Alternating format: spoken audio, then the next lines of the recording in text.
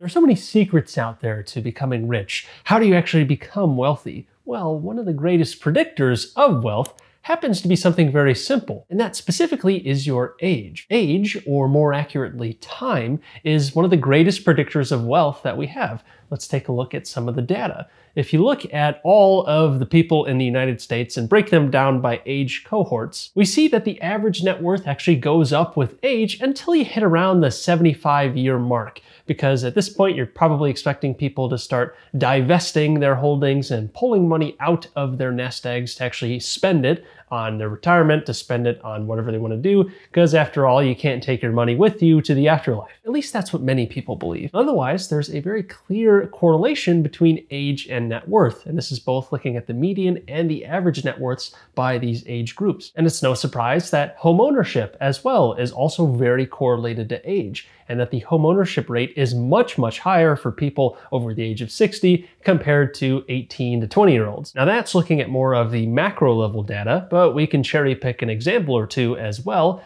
Take a look at someone like Warren Buffett, who's been investing since his teenage years, yet over 99% of his wealth came after the age of 50. That is, he built up the vast majority, almost the entirety of his current wealth after the age of 50. Despite investing that whole time, most of his wealth came in the second half of his life. And this is largely thanks to the magic of compound interest. Compound interest is the interest that you earn on your interest, and then that interest on the interest earns interest, and so on, and it keeps building and compounding on itself. The concept itself is quite simple, but the results are extremely powerful, especially when given a serious amount of time. Let's take a look at an example. Let's say you have an initial investment of $10,000, and this investment grows at 7% per year on an annual basis. After 10 years, your investment will grow to just shy of $20,000, so that's about a double from your initial investment. But if we let it grow for another 10 years on top of that, the investment once again nearly doubles to almost $40,000, so that's nearly 4x your initial investment, but we've only doubled the amount of time. And if you let it grow another 10 years, you're looking at something between $75,000 and $80,000. So you nearly doubled your investment yet again, on top of doubling it a couple times before that. Exponential growth is extremely powerful, and the more time you let things grow, the greater that exponential rise can be. So it makes sense why someone who's been investing for 40 years is going to have likely a much higher net worth, a much bigger portfolio than someone who's been investing for 5 years. Because that person who's been investing for 5 years, even if they're a fantastic investor, has not had the same chance to ride the wave of compound interest, at least to the same level as someone who's been investing for much longer. And that's on top of the fact that someone who's been around longer has had more time to actually earn money through an active job or building a business and actually making money in the process. The longer you've lived, the more time you've had to acquire skills, to actually work a job and bring in wages that you can then invest or do whatever you want with. Simply put, you've had more time to make money, so it would make sense that if you're older, you would have more of a net worth than someone who hasn't had as much time to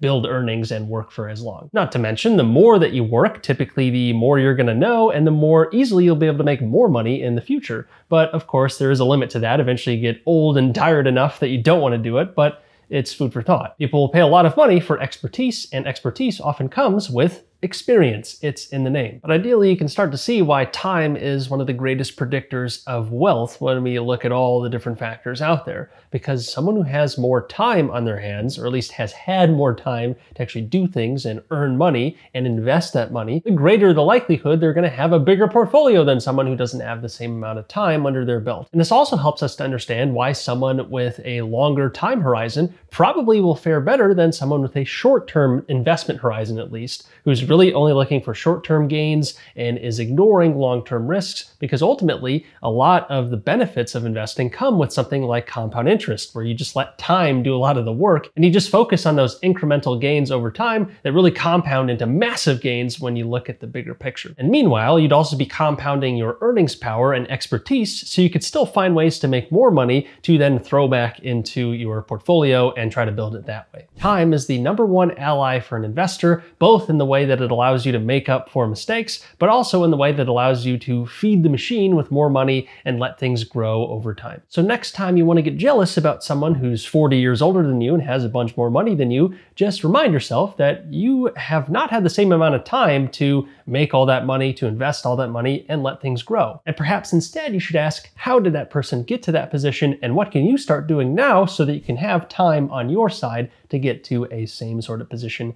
in the future. Otherwise, if you guys enjoyed this video, definitely like, comment, subscribe, all that great stuff. But until next time, take care.